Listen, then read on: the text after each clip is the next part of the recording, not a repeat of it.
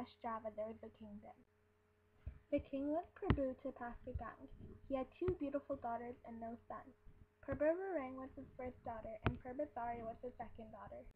When the king was about to pass, he gave his throne to the second daughter, Purbasari. Prabu was very jealous and discussed the situation with her fiancé, Indrajaya. Prabu asked a witch to cast a spell on Purbasari. Soon after this, Purbasari had a strange skin disease. There were black dots on her skin. She also had a skin rash. Prabu began to tell people that her sister had been cursed by God. She told people that such a person did not qualify to be a leader. She sent Purbasari into the woods where a house was built there for her. There were many animals in the woods, and she got along with them very well. Her best friend was Latang Kasarang, a monkey who was very kind and attentive to her. Latang Kasarang often gave fruits and vegetables to Purbasari. This monkey was very unordinary. He often meditates like a human being. One night, when there was a full moon, he sat meditating.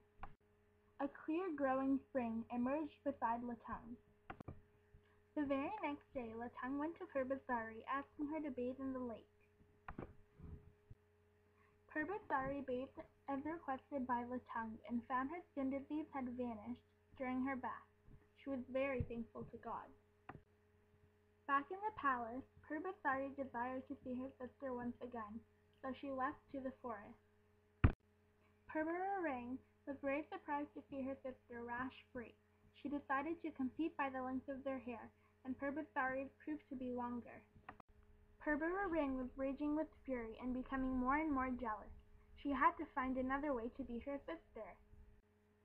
Purbasari didn't give up, asking her sister to compare fiancés because she was sure that her sister didn't even have one. After Indrajaya was shown, Purbasari appointed Latang Kasarang as her fiancé. Purbasari laughed and laughed out loud, asking, "Is your fiancé really a monkey?" Latang sat on the ground, meditating and praying to God.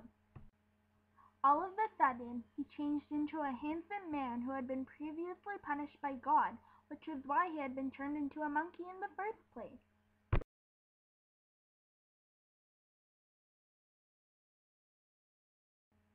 Purbasari was extremely shocked, but had no choice but to accept that her sister was better than her. She asked for an apology, which was quickly given to her.